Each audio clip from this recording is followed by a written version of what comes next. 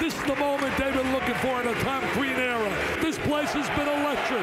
I'm telling you, I feel like the olden days of Bob Knight with Steve Alford, the Calvin Cheney era. It's unbelievable, the enthusiasm here. Tom, I'm curious. Take me back to the spring of 2008. Really? And you take this job. We try to erase that. Well, you get here and you find what? A lot of chaos. There's no question about it. There was no way to even quantify what you thought of Indiana versus where it was at that point. We were in crisis mode for really the second day on.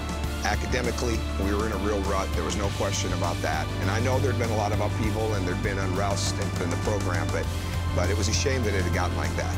Did the complete reclamation project that began back then, did that actually speed up the process to get to this point?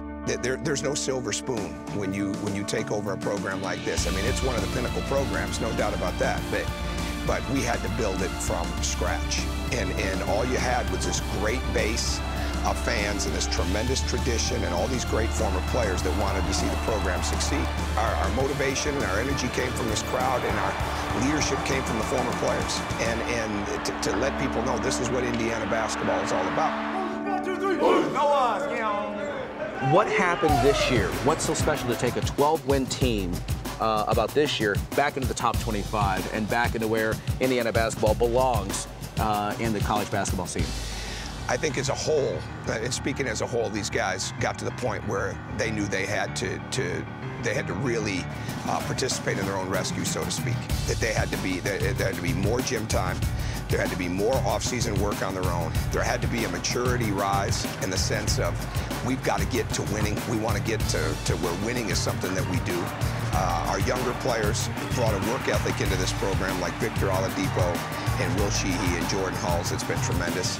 And there's no question that the signing of Cody Zeller and the way he has come into this program and just been such a great teammate. All those things have really, really worked for us.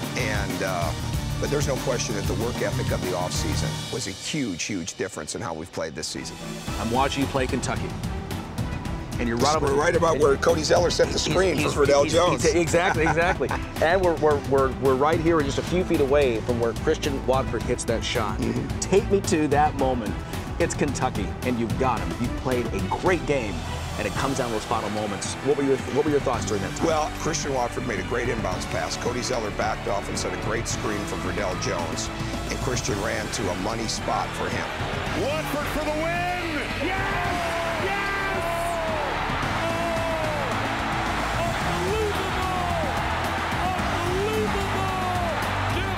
I'm not sure what I was thinking, because as I'm walking down the court to shake John's hand, I see the referees rushing over to see that monitor. So all of a sudden, any joy that you're about to have is dropping right to your feet.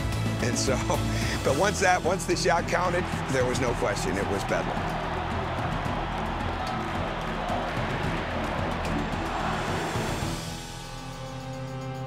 Behind us are 5 very special pieces of cloth.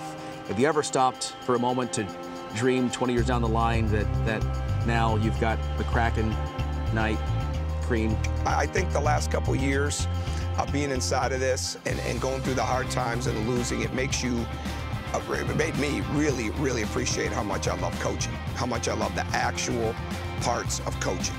And so you always want to be considered, you know, at the top of your craft. You always want to be considered one of the best, but that's not what drives it. You take care of your own legacy, and your players take care of their own legacy if you win. And that's exactly what we're trying to do. Still a lot of basketball to go this season. How far can this team go in the Big Ten tournament and getting on deeper into March? I think if this team continues to have the humble spirit, the hunger that they have, we always talk about staying on the climb, you know, to keep climbing, keep climbing, keep climbing. We use visuals for that. And the bottom line is, if we feel like we've arrived at any point, or we feel like we need to catch our breath, or we need to stop because we've gone far enough, that's when you lose. And you can't get out of it. You can't get out of it. And when you feel like you're on the climb and you're going to the next thing, then you have a chance to keep improving. So if we can do that, we have a chance to do some things. There's no doubt.